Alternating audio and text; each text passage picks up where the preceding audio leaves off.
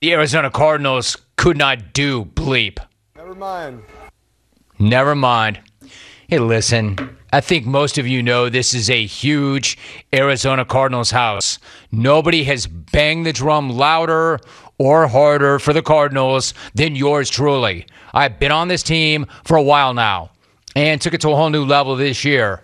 And then the bottom fell out completely. They started 7-0. They got to 10-2. They were the best team in the NFL. They were so good, they were winning games with Colt McCoy at quarterback.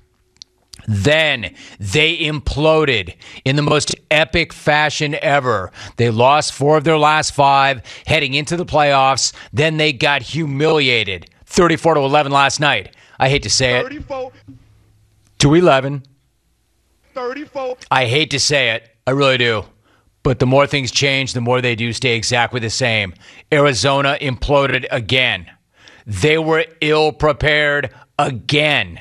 The moment and the stage were just too big for them. There's no getting around it. I'll admit it. When they were 7-0, when they were 10-2, I thought they were legit. I thought this was their season. I thought Kyler Murray was the MVP. I was wrong. They have to own this catastrophe, and I have to own how hard I honked these guys this season. And don't get it twisted. That was not just one bad night.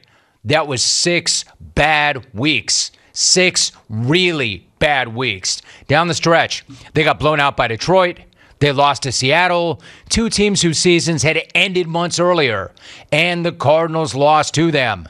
Win those games, you win the division. Lose those games, and then you've got to go on the road to start the playoffs, and then you get curb stomped in L.A. They went from looking like the best team in the league to looking like they did not belong in the playoffs. They looked and played like a 7 seed. You know, just like those other slugs that had no business being in the playoffs and proved it the second they hit the field for Super Wildcard Weekend. No names mentioned. Steelers, Eagles. Pressure bursts pipes. The Cardinals were spraying all over the place in the first half. I mean, what a complete and thorough disaster. That whole "we didn't have any playoff experience" rap also does not hold water either. Neither did the Bengals, and they advanced.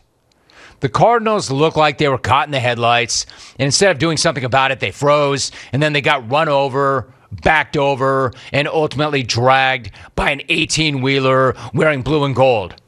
At one point, the Rams were outgaining the Cards 163 to -4. Another milestone was when the Cards had run 15 plays for -1 total yards. The Rams were up 21-0 before the Cards picked up their first down. Like, how the hell could a team that looked so good several weeks back play that horribly last night? Borderline erotic if you're a Rams fan. Borderline erotic.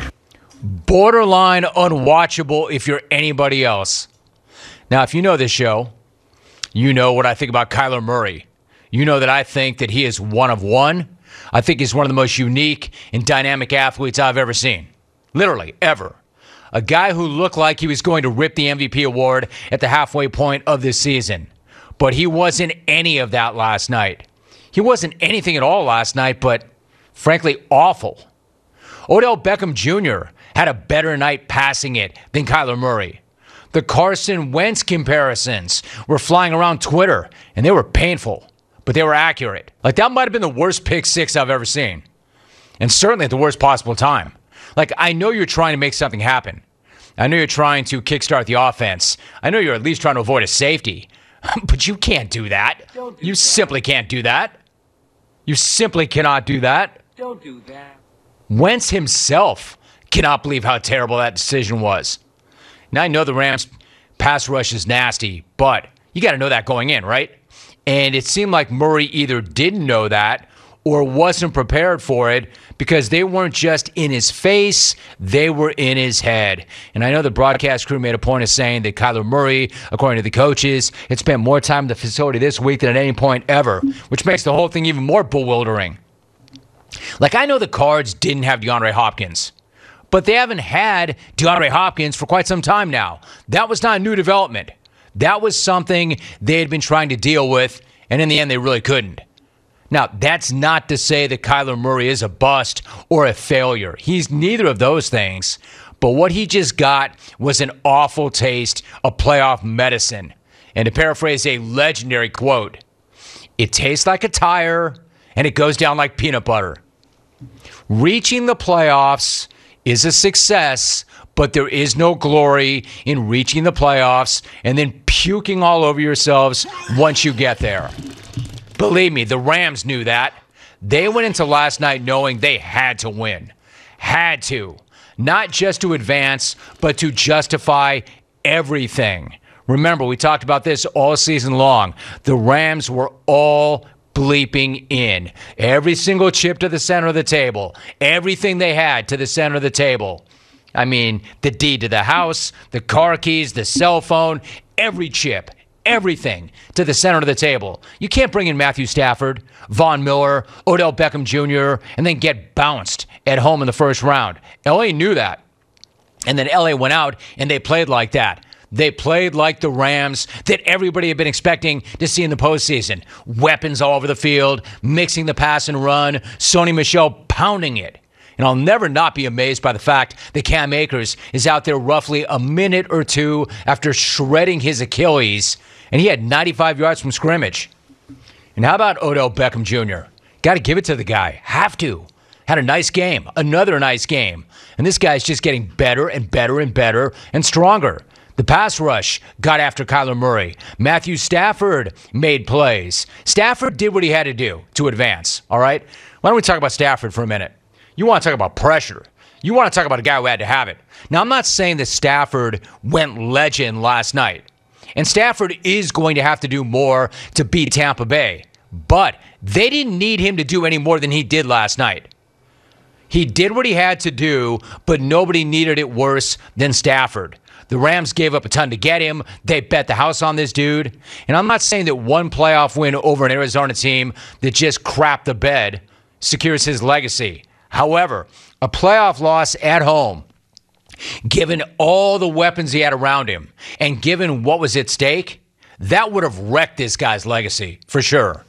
As much heat as Kyler Murray is getting today, and he deserves it, just go ahead and double that. No, triple that for Stafford if he doesn't get it done and the Rams get knocked out in their own house in the first round. So they absolutely had to have that game last night, and Stafford himself needed it even more. Credit to Stafford. He got the monkey off his back, at least for a week. All right, I'm not saying that win last night justifies everything they've done. I'm not saying that win last night clears Stafford. It bought them all another week, but they had to have it, and they got it done. Credit for that. As for the Cards, it is going to be a long, nasty offseason where they're going to have to do some serious soul-searching. All of them. But especially their head coach and their franchise quarterback. Because, and I say this as somebody who's got great respect for that team. I say this as somebody who's got great respect for that organization. But they could not have looked any less prepared or been humiliated any worse than they were last night. And unfortunately for them, the entire bleeping world saw it on the big stage. And yeah, that hurt me as much as it hurt them. But it hurt me to have to watch that, especially given how hard I went for them. And I bought it. I'm not going to take it back, and I'm not going to apologize for it. At 7-0, they look like that team. At 10-2, they look like that team. It looked like their year. And they crash catastrophically. Rams, on to the next game. And now we're on to the divisional round, which is awesome because, frankly, the super wild card round was kind of crappy. But now we're on to the divisional round where everybody who's still in it has got a legitimate look at it. Everybody. 1-800-636-8686. All right, so in addition to that, some other things I want to talk about. You know, it's been about 36 hours, and I've had some time to think about it.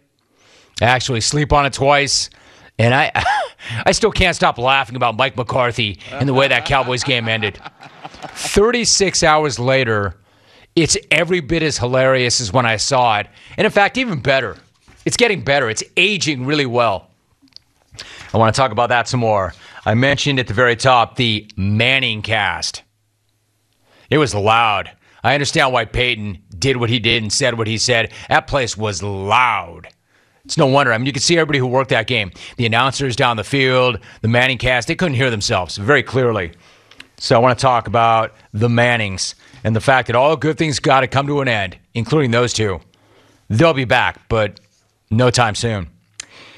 Hate to say this, and when I say I hate to say this, I mean I really hate to say this, but Kyrie is at it again. He's at his absolute Kyriest. I've got an update. Something I meant to get to yesterday, but we were so caught up in what went down over the weekend, I did not get to the Bengals and the fact that they advanced. And I do want to talk about that too. What do you want to hit on? Open phones in hour number one. There's not a single reason why you shouldn't take your shot. Take your shot. Phone lines are open. There are a million good things to talk about. 1-800-636-8686. Let me check some reaction. Dear Romy, thank you for supporting the Cards all year. Coach Dingleberry just never adjusted the offense at all. NFL is all about adjusting. Having Kyler in shotgun 99% of the time was not working. Wake up, dude. Wake up.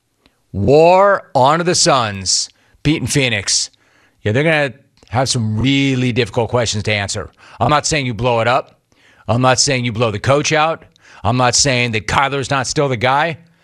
But that can't happen, honestly. It's one thing to get beat, but it's one thing to implode the way they did coming in. And that was not a one-off. That was not one bad night. That was not just, we got caught in the headlights on the big stage. They had been playing terribly for weeks. They went in to the postseason looking terribly, and then it looked even worse once they got there. There's going to be some serious soul searching. I can only imagine what Steve Keim's thinking right about now and how he's going to go about analyzing this and trying to fix it. And he will. He will. Knowing him, he will be very aggressive, very analytical. But I don't think there's an easy solution here. I will tell you this. Blowing it all up is not the answer. But running it back the way they did last year to this year and doing it again next year, that absolutely is not the answer. This says, Wildcard Weekend had all of the buildup of a first date with a guaranteed wrestling match. It ended with her ordering the lobster and dropping the, I have a headache after dinner. Give me my lobster back and give me my weekend back. Give me back my... Ron in Colorado, I would love to sit here and say, come on, Ron. Take it easy, Ron. How is bonus football a bad thing, Ron? But notice I'm not saying any of that. There was a lot of crappy football over the weekend.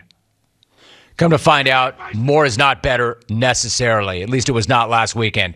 There was a lot of really non-competitive football. It's about to get much better. Now everybody who belongs is in it. Not everybody belonged in Super Wildcard Weekend, obviously. Steelers, credit for finding a way to get in, didn't belong.